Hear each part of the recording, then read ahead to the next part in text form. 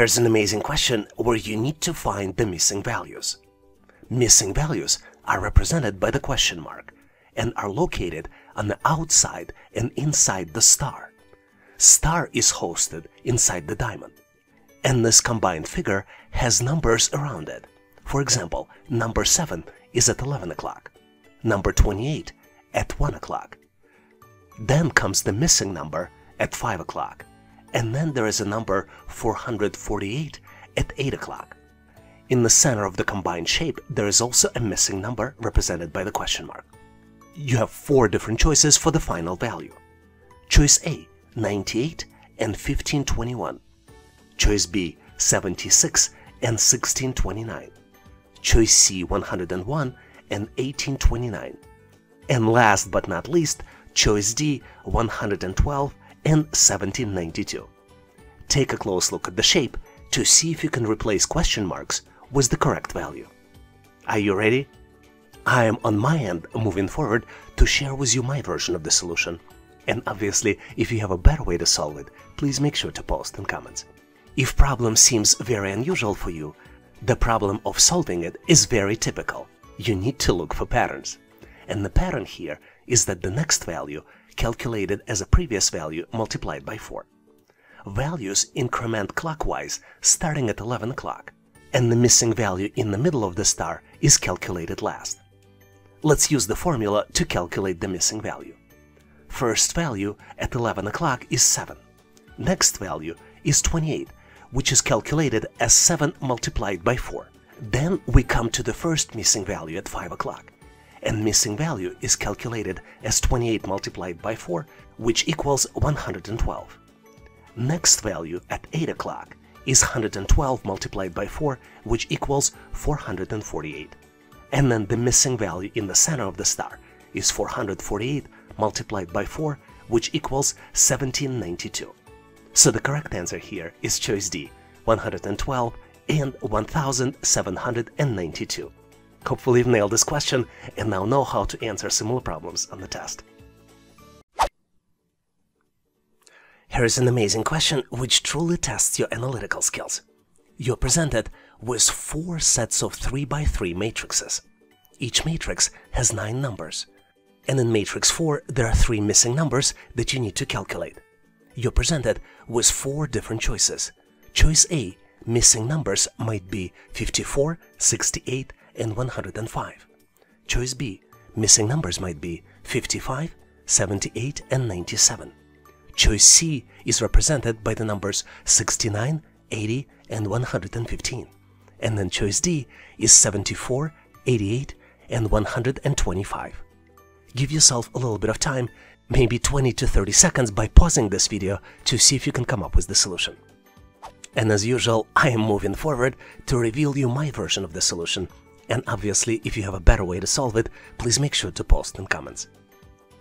I think it's very obvious, and you probably recognize the pattern that's happening here. Numbers are calculated based on the formula.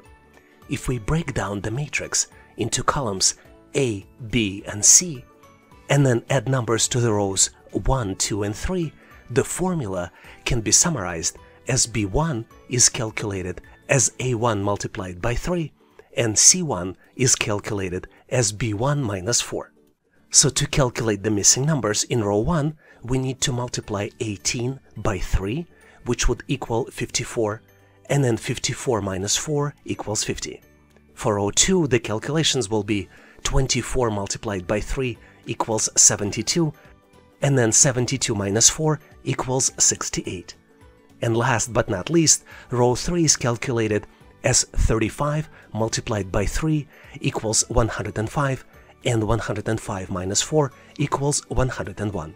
So the correct answer is choice A, 54, 68, and 105. Here's an exceptional question to help determine how well can you navigate and determine the direction. Early morning, Samantha started walking toward the rising sun. After covering some distance, she turned right, then again to the right, and after covering more distance, she again turns to the right. Which direction Sam is facing right now? You have 4 different choices. A, east, choice B, west, choice C, south, choice D, north. Give yourself a little bit of time to see if you can answer this question. One tip here might be to draw a diagram to help you with the direction. And I'm moving forward myself to help you with my version of the solution. And obviously, if you have a better way to solve it, please make sure to post in comments. Let's start from the beginning here. When Sam started walking early morning and faces sun, it means that she faces east, because sun is rising in the east. After Sam turned to the right, means that she faces south now. If her first direction shown by the ray AB, after she turns right, it's shown by the ray BC. Turning again to the right means that now Sam is facing west, which is displayed by the ray CD. And then last but not the least turn, after Sam covers more distance, she again turns to the right, which means that now she is facing north, which is shown by the ray DE. So the correct answer here is choice D, north. Hopefully you've nailed this question and now know how to answer similar problems on the test. A lot of you are interested and ask me, how can I help others? One of the ways you can help other people is by sharing the latest questions you see as part of the assessment test. And when you share, please make sure to also include how you answered them. Please share the question you recently encountered in the comment section of this video. And if you know the answers, please share them as well. And now let's continue and get you ready for the test. Here's an amazing question to test your business math skills. You're presented with the set of numbers in the compass-like figure, and you need to add up all the numbers inside the shapes and then divide the sum by 2. You need to calculate what would be the result of this calculation, and you have 4 different choices. Choice A, 9, choice B, 12, choice C, 18, and choice D, 24. Do you see the answer? Give yourself a little bit of time, maybe pause this video and give yourself 10 to 20 seconds to do the calculations. I am pretty sure you figured it out, so I'm moving forward to share with you my version, and obviously if you have a better way to solve it, please make sure to post in comments. The math here is pretty straightforward. You need to do 7 minus 3 plus 9 plus 5 in parentheses and then divide the sum by 2. The result would be 18 divided by 2, which would be equal to 9. And this is my choice for the correct answer. What's interesting about this question is that there's a lot of way to get to the incorrect answer. For example, if you forget to divide by 2, there is an answer for that. Also, if you don't see the negative number and forget to divide by 2, there is a choice for that as well. And if you just forget the negative number, there is a choice for that as well. Which tells me that you have to read the instructions carefully. Hopefully you're one of those people who does it all the time and now know how to answer similar problems on the test. Here's a very interesting question to test your spatial reasoning. You're presented with partial square, and you need to find the missing shape to build the full square. You have 4 different choices to choose from to complete the square. Choices A, B, C, and D. Take a close look to see if you can come up with the answer. And on my end, I am moving forward to share with you the correct solution. As you might have figured out, the correct choice here is choice D. And to get to this answer, you need to look at the shape, which fits perfectly to match the edges. Since this is the 5 by 5 square, choice D is the perfect shape, because it matches perfectly to create a full square. Hopefully you've nailed this question on your own and now know how to answer similar problems on the test. Here's an amazing question where you need to find the next shape in the sequence. You're presented with the series of circles. Circles are of a different configuration and have a variety of different shapes inside. You have 4 different choices to choose from. Choices A, B, C, and D. Take a close look to see if you can come up with the solution. Maybe give yourself 10 to 15 seconds. This is about as much time as you get on the real test. And on my end, I am moving forward to share with you my version. And obviously, if you have a better solution, please make sure to share in comments. Remember I mentioned variety of different objects, so let's look closely at what those objects are. We have internal lines, we have arrows, and we have corner triangles. And there are multiple patterns in this diagram for all of these objects, for internal lines, for arrows, and for corner triangles. For example, internal lines are increasing incrementally by 1. If we look at the original sequence, we see that the first object has 2 internal lines, next one has 3 internal lines, and the object following it has 4 internal lines, which means that the next object in the sequence should have 5 lines. Arrows are also incrementally increasing by 1. We see that the first object has 1 arrow, second object has 2 arrows, and then the third object has 3 arrows, which means that the next object in the sequence should have 4 arrows. And then the last but not least pattern are the corner triangles. We see, if you look closely, you see that corner triangles are increasing by 2.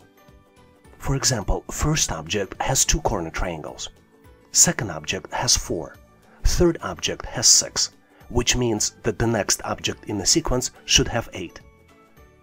Based on these calculations, the correct answer is choice B.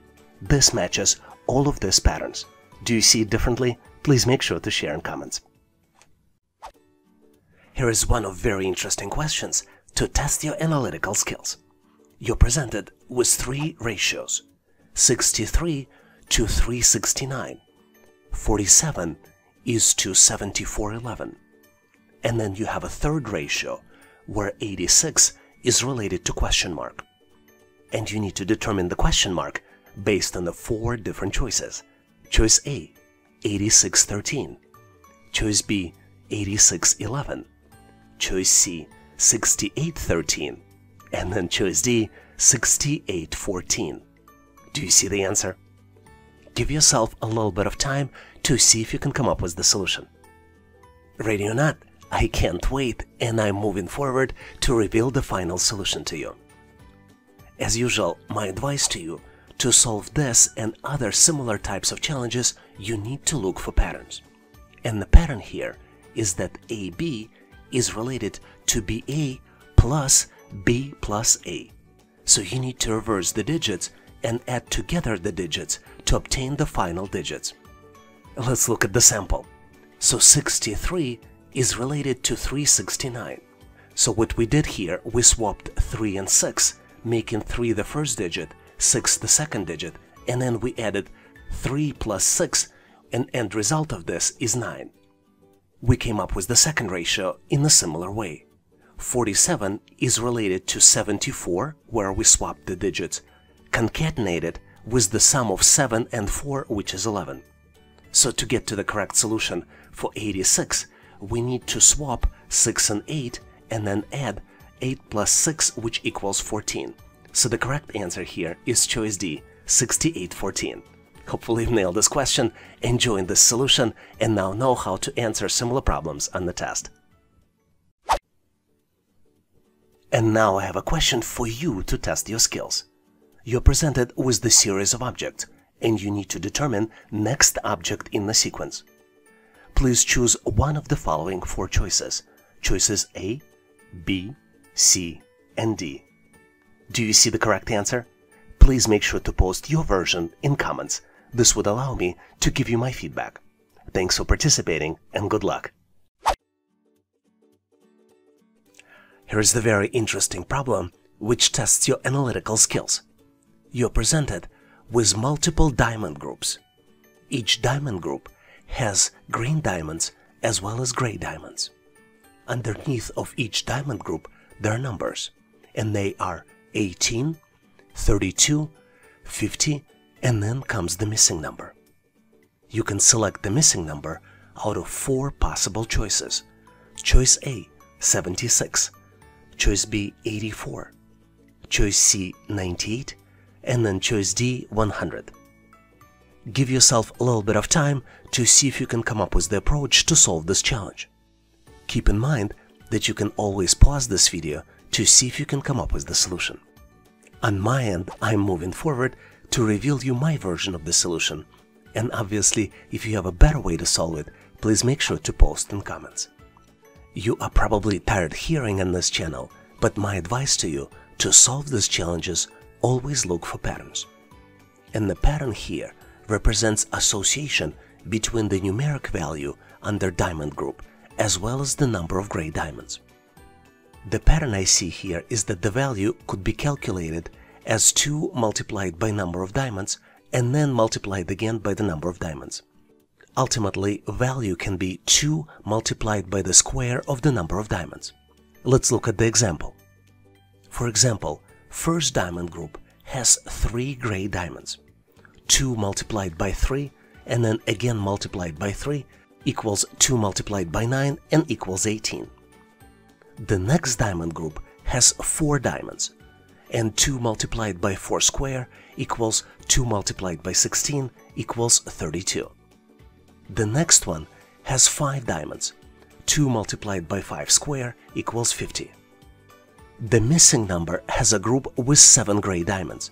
To calculate the missing number, we need to multiply 2 by 7 squared, which is equal to 2 multiplied by 49, which equals 98. So the correct choice here is choice C, 98. Hopefully you've nailed this question on your own and now know how to answer similar problems on the test. Can you tell us how many questions did you answer correctly? Please make sure to post in the comment section of this video to share with others. And now let's continue to get you ready for the test. Here's an amazing question which tests your analytical skills, logical reasoning skills, as well as your knowledge of employment process. You need to arrange the words into a logical sequence.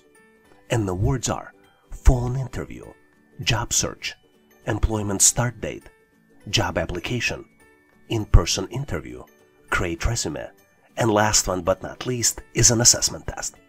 You have 4 different choices, choices A, B, C, and D. Take a close look, maybe pause this video to see if you can come up with the answer. What's interesting about this question is that answering it will not just help you to test your skills, but also will help you set expectations about a job search.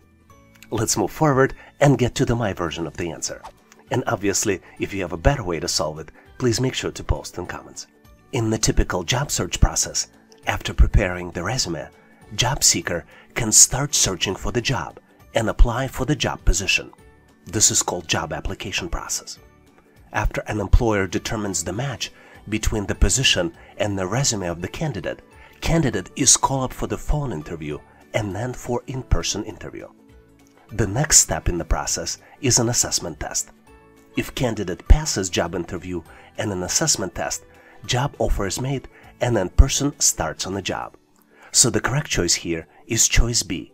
Starting with the creation of the resume, then going and doing job search, then applying for the job using job application, then going through the phone interview and in-person interview process, going through the assessment test, and finally starting on the new position. Do you see it differently? Please make sure to post your version of the solution in comments. A lot of you are interested and ask me, how can I help others?